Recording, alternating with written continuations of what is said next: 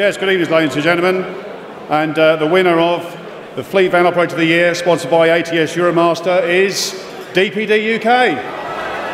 Oh, it's fabulous, absolutely unbelievable. Blew us away. We didn't think we'd get it again.